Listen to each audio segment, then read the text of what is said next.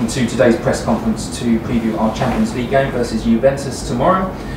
There is a translation service available on this Zoom call. If you click the interpretation button at the bottom of Zoom, you can select either English or Italian to listen to this press conference. If you would like a question today, please use the raise hand function on Zoom, and we'll get round to as many of you as we can. We'll begin with John Southall from 5 Live.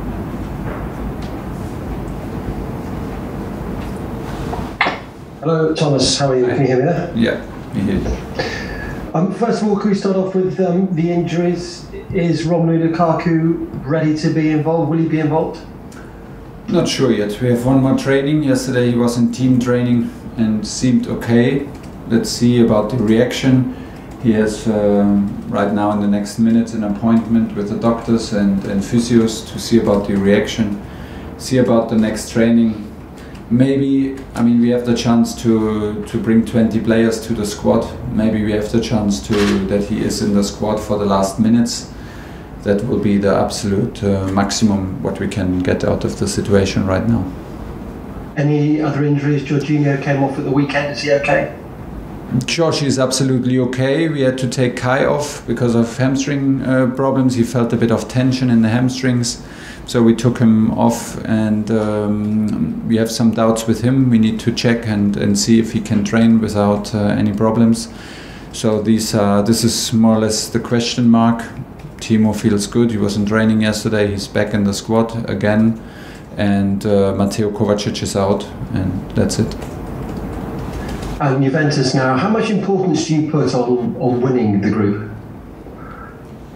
Well, firstly and foremost, we do what we do. When we play football games, we try to win them. This is what we do, and this will not change. Okay, later in the game, if the score sheet is a draw, we will maybe not allow Edumendi to go into opponent's box when we have a late corner, because we will not risk our qualification and go all in if the situation is like this.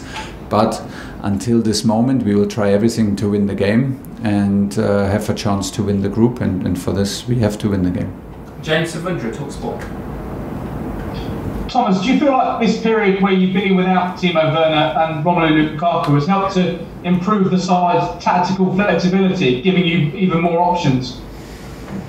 We always had the options. It's on the players when they are needed, and then they have the chance to show their potential. They need to show it, and they need to be ready. That's life at Chelsea, and this is what they do in a very impressive way. And we always have options. And when we play with Romelu, we play with Romelu. When we play with Timo, we play with Timo. And when they are not available, we try to find solution. That's why we are here, and that's why we have a big squad. And this is why we trust everybody, because the guys know what it takes to play for Chelsea, and this is it. And we take care about the attention goes to the guys who are available and who are fit, and for all the injured players and the guys are missing, they get our full attention to be as soon as possible back on the pitch, and that's pretty much it. Jeremy Langdon, Sky Sports. Yeah, hi Thomas. It's a big week, of course. It's United after Juve. What did you make of the news from Old Trafford that Ole's gone? Well, not too much actually, because we have a away game on Saturday and a home game on Tuesday, and then we play Man United. So we don't think about Man United today or tomorrow.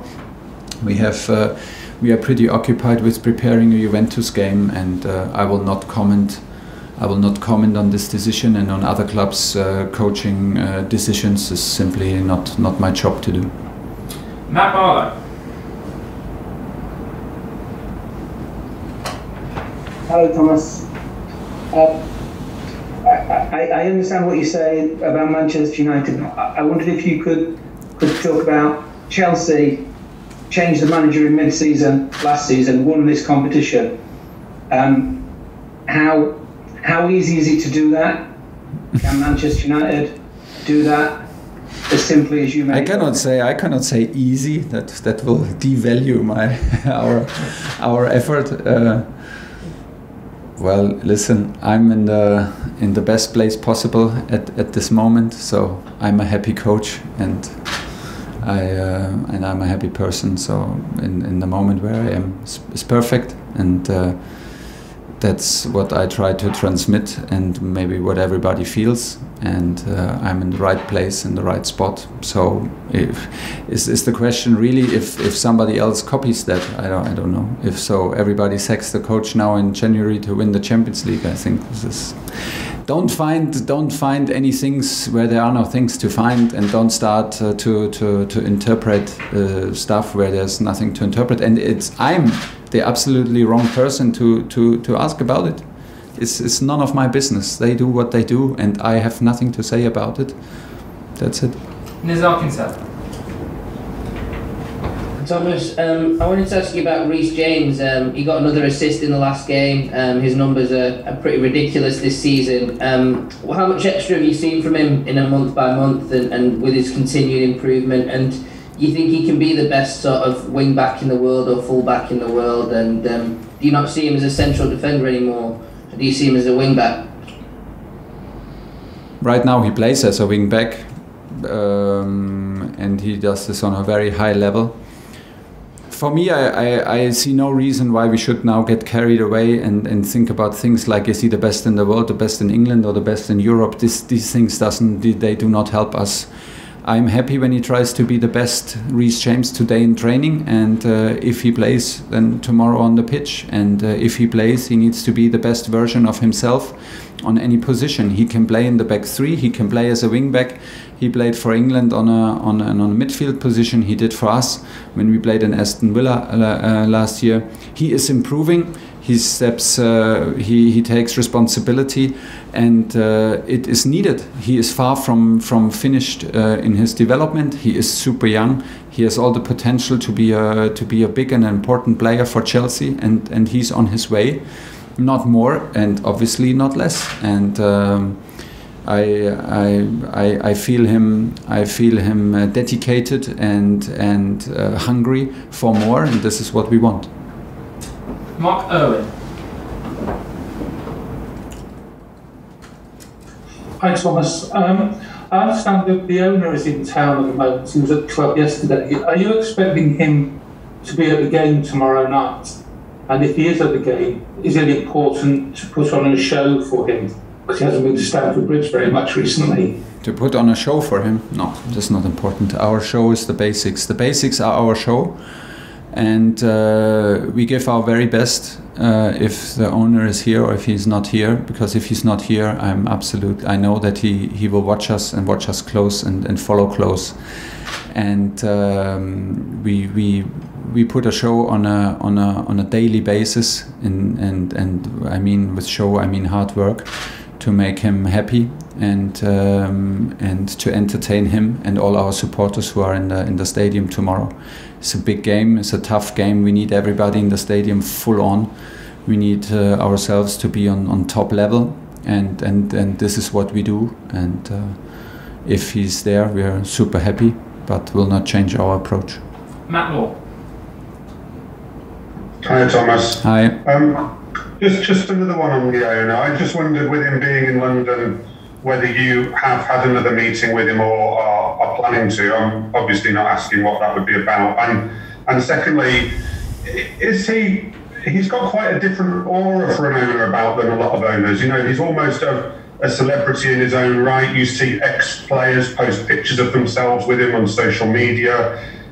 Do you get the feeling he is kind of a special owner? Does he give the players a boost that maybe other owners don't give to teams from your experience? First of all, I have to say that I don't know if he is in London at the moment and will be in London tomorrow. So that maybe answers the question if I met him. No. Is he a special owner? I think first and most important, he's a football fan, a huge football fan. He is in love with the game. He's in love with the details. He wants to know everything about it. About what's going on here in Cobham, and we keep him informed and we keep him posted because he has this genuine interest and genuine love for the game, and this is the most important, and this makes things very special I have the feeling it's about this when and he wants to be entertained, he wants to be competitive, and he wants to have the right attitude on the pitch, and this is what he created here is amazing. And we are blessed to enjoy our time here in this club and to keep on progressing, and this is what we do. Okay, we'll leave it there for Thomas. Trevor Chalobah will be through very soon. Thank you.